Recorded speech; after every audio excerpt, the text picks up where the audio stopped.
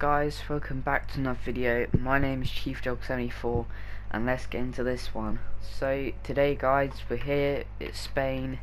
Of course we had Sandoval last time. I'm a bit sorry that I wasn't able to grab all of the footage for it or whatever.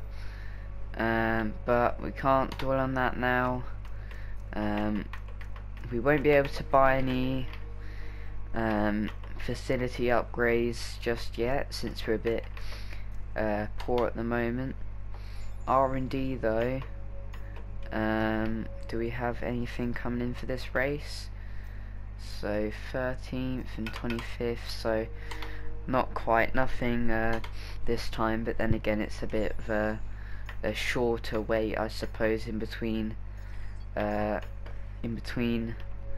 areas. Let's go ahead and get this upgrade, and that should be coming in on the 20th of May, and it's 600, so we don't have too much points now, but if we can get that fixed, then we'll start to buy some engine upgrades and chassis upgrades next time. So yeah, we've got them coming in now. Here at Spain, I am going to switch these during practice, or just before qualifying, because they definitely need to be changed, like 71%, 53%, 63%, 45%. Just isn't going to be enough for us. So we're going to have to change that sometime, and I reckon now is the time to change it. Things with only two though, I'm going to hold off from for a bit longer, because obviously we've only got two of them, rather than 3 for some of the others, so we'll just hold off on that. But after practice it's time to change all the things that have 3, so the ICE, the MGU kinetic, the MGU heat, and the turbocharger will all change after practice, because obviously we don't need to go super fast in practice. But let's quickly add this. Of course we don't have too much, so I reckon just marketing would be nice to get a bit of rep for the team. And yeah, onto Barcelona. It's an alright track for me. I don't feel like it's too bad or too good, so yeah, we'll just see how practice goes, and then I should hopefully see you at qualifying, where we'll have our new parts into play, or the new ICE and stuff like that. So yeah, we're back. Unfortunately the same mistake happened with qualifying this time, but we qualified P17 and went up to P16. Strategy as usual, and let's get into this race. So here we go, the 5 red lights here at Spain, and it's lights out, and this is a really good start for us. We get a good launch against Giovinazzi and Raikkonen. We even get a good launch against Hamilton, so we go to the outside to try and pass Norris, and we do just that, and very close to the 2 racing points there. But as we go a bit wide here, now Hamilton is starting to have a fight with us again. We do just get ahead for the time being, but he's back at us again. And into this corner we do just about get the move done there, so that was very good. Let's have a look at that race at the start again. Of course, we started a bit behind, so not in our necessarily best position, and we do just graze the grass there, but it's very wide around that corner, and I think Hamilton also made a contact with Ricciardo. We'll have a look at that quickly. But yeah, here's this fight from the TV camera. A bit of back and forth, I suppose, but I reckon because we changed the engine or the component parts, so I think that's what made us go a bit faster than some of the other cars. But yeah, it does look like a side pod was grazed. We'll have a quick look at it from Hamilton's wing, and yeah, that was pretty close to Hamilton losing his front wing, but we go for the move against Perez and just squeeze in there. I was kind of just trying to make sure he knew where I was, but okay, the pass is done. Let's have a quick look at that as well. Decent overtake for us, and you'll see why in a minute, why I'm doing a lot of these pieces, as we make a massive dive bomb on Ricciardo and Stroll. So we'll have a quick look at that as well, because that was quite the dive bomb, a bit far back. Do make a bit of contact with Ricciardo, as well as also taking out the pole with us as well. But yeah, that would be a bit unexpected for a driver. We'll have a quick look at it from Stroll's point of view, and yeah, a graze there, but you know, it's racing, we got the job done, and we're up into P7, so we've almost made 9 positions just from the opening lap. So obviously that new power unit component part of the ICE and stuff being refreshed has obviously also refreshed the car as well, so definitely happy about that one. And well, yeah, just very nice to see here that we can actually get some overtakes done. But Sainz is looking pretty quick, so I'm not sure if we're going to really ever overtake him here. But let's just have a look at that on board of Hamilton when we were fighting on the first lap. So I go quite wide there, and he sees the line. He looks like he makes a little wobble there, and he takes the inside line and almost squeezes us out on the outside, but we keep ourselves in, go for the inside, and we squeeze him a bit, and he just backs off there. So not too much that Hamilton could do. Hamilton did qualify fairly high though, but he did get a grid penalty. So if you're questioning why he's in a 9th, that's why. I think he's in 9th. I know he's in 10th at the moment, but I think he does get past Perez eventually. But the reason why I was doing so much of that is because this race was a fairly dull one, I suppose. The only action was really at the start, which is why I paid so much attention to it. But our car just isn't fast enough to catch Sainz unless we were perhaps on the opening lap. But it is good to see that we are fighting racing points here. But of course, lap 5 then, and the cars in front are going in for their pits, which does make us just for this lap come out in 4th. And then of course here we go to make our own pit stop here. It is a soft to medium, so the 1 stop of course, but I'm on a 25% race, so that's why you often see 1 stops. If there was a 2 stop, I'd be highly surprised.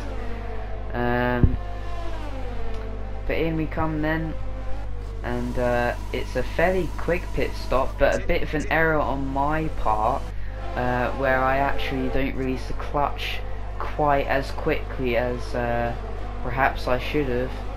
So I'd say 0.2 seconds of that was me just trying to release the clutch again. But again, just an update, lap 9, and there's yellow flags behind us actually, forgot about this, and we'll see just in a minute, just about now I'd say, or a little bit ahead.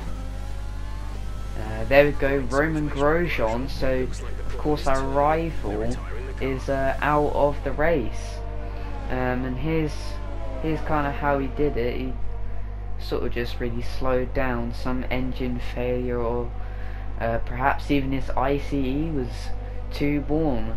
That would explain why we made so many overtakes. Perhaps the AI haven't really refreshed their car so much. We'll just have a listen on board just in case it was something. But he goes around that corner and it sounded not necessarily flat out there as it usually was, and he kind of just pulls up in a position here. I think it could have been maybe a safety car because of how that area is fairly dangerous, but apparently not. Lap 12 here though, and again the gap was already 3 seconds, but the gap behind us though with Stroll and Hamilton is closing in quite quickly. That shot just really shows you it there. And again later on in this race, Stroll and Hamilton starting to pressurize me. You can see how much of a gap or how little of a gap there is starting to form there, so I was getting a bit worried, but lucky as the checker flag comes along, it will be P7 for us and they can't quite overtake us just now. But driver of the day for us then, and we'll have just a quick look behind us at what happened there. So it was you know, a pretty small gap. I'd say about a lap or 2 more and we would have been toast. A spectacular victory here in Spain and a massive confidence boost going into the next race.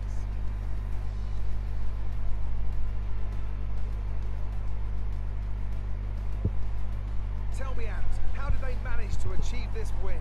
Well, this was a real team victory. They put together a solid strategy today that appeared well suited to the conditions out on track. The driver did everything that was expected of them in the moment to really execute the team's plan to perfection. A shining example of how F1 really is a team sport.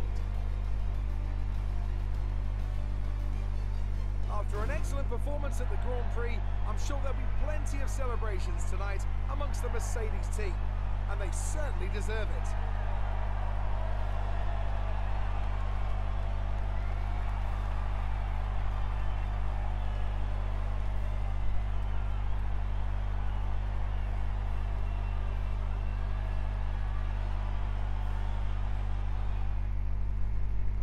So there we have it, Valtteri on pole, and well done race for Valtteri, I suppose.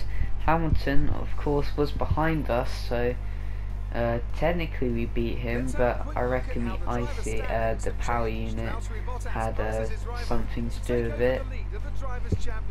Standings for us, we go up to 9th from 11th. There's us getting driver of the day. Of course I have the nickname of Blue, and we're remaining in 6th for the constructors, so that is pretty good for us. Racing Point are close behind though, and I'm sure that they'll be giving us lots of trouble throughout this season.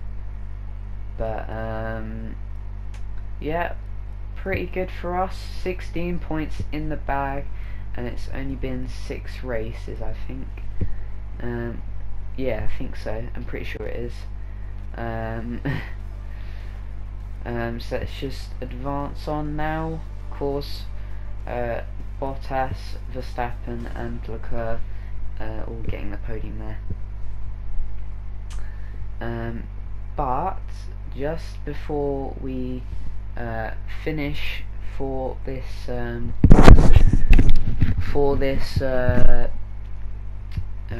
weekend, I suppose, we have an interview with Claire.